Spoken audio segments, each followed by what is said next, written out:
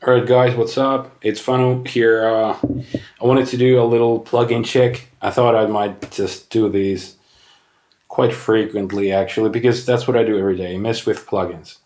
I'm mixing and mastering a song for Sarah Kivi. She's a great Finnish artist. She lives in Berlin. She has a great voice. I did a song for her called Freedom. It's up on her Bandcamp. Go and check it out. And now I'm handling another song for her called Neon Lights. And there was this one scenario that I thought that I might just let you guys know about.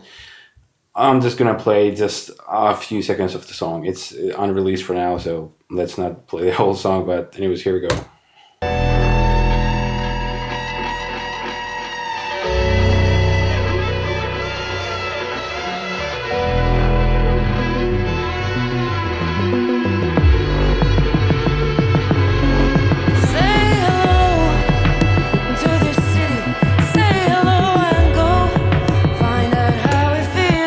I love her voice. That's why I love working with her material.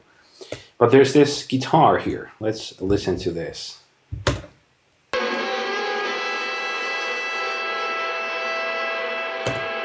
I've already done things to the guitar using Soothe, for example.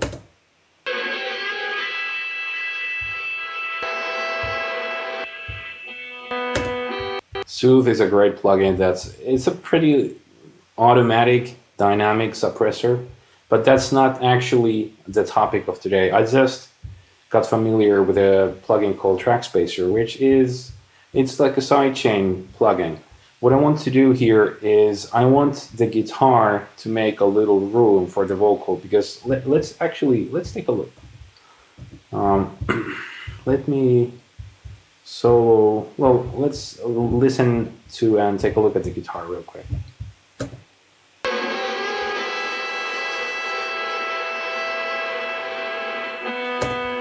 I've already taken out some of the high mids and stuff, but let me solo my vocal boss, and let's take a look and listen to the vocal as well. Say hello to this city. Say hello and go find a. It won't be a massive clash, but I've spent so much time making room for the vocal, fighting with the guitar, and there was this one last thing that I wanted to do, and it was try out this plugin called Trackspacer. I just got familiar with it last night, and what I'm doing is I've got my vocal bus, and it's just sending signal to a bus that is not really doing anything. It's not a bus that I'm listening to. I'm not hearing it. It just is there. So vocal aux is sending signal to vocal bus. And on the guitar track, I have the Trackspacer. And Trackspacer is receiving the signal from the vocal bus.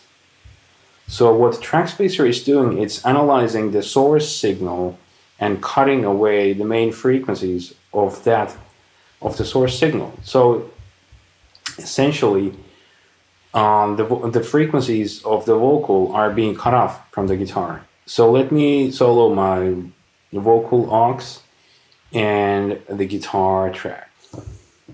And let's take a look at Trackspacer. Let me find the right spot. Here it is. Say hello to this city. Say hello and go. Pay attention to the guitar after I raise the intensity. I'm sort of overdoing it now. Say hello to this city. Say hello and go. Yeah, that's definitely way too much, but you can actually hear what it's doing. So I just love it, because it makes sure that the main frequencies of the vocal are not clashing with the guitar. Say hello to this city. Say hello and go. Find out how it feels. Say hello to this city. Say hello and go. Find out how it feels. I love it. It's plugins like this that really make your life easier. And this is not an ad. I bought it last night. It's 59 euros plus tax. There's some other features. Oh yeah, you can actually signal you can filter the source signal. So basically now I'm getting full range, but you could high pass and low pass the signal that's coming into the Trackspacer. So you could sort of ignore the bottom and the tops of the signal if you want it. There's some other stuff that I haven't even got familiar with it yet, but there's panning and mid-side mode, and you could also feed some sort of different sidechain into it. I don't even know. I got to look into it. But yeah, it's working. I will be using it a little more. And also, let me show you how to use it in Ableton Live, because that's my main DAW for making music. I use Pro Tools for mixing stuff for clients. All right, so I'm now in Ableton Live. Let's see what I got. I have a kick peaking around 56 with a sine wave, peaking roughly around the same range. Let's play them together. Let me show you how I could make the bass make room for the kick. So I will first, let me call this kick, and let me call this bass. And I just created a new track. And so this track will be, you have to set it to receive audio from the kick track. And then on the bass track, you're gonna have to insert Trackspacer.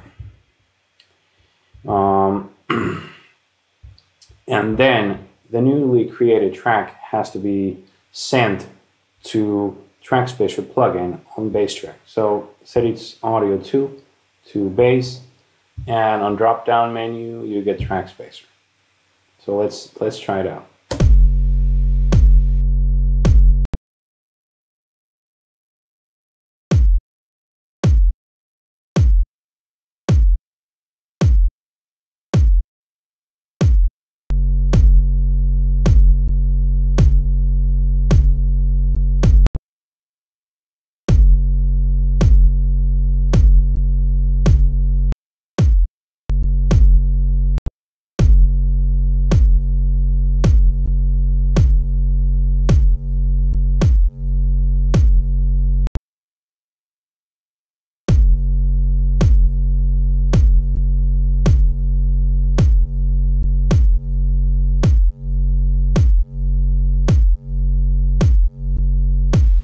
Pretty nice.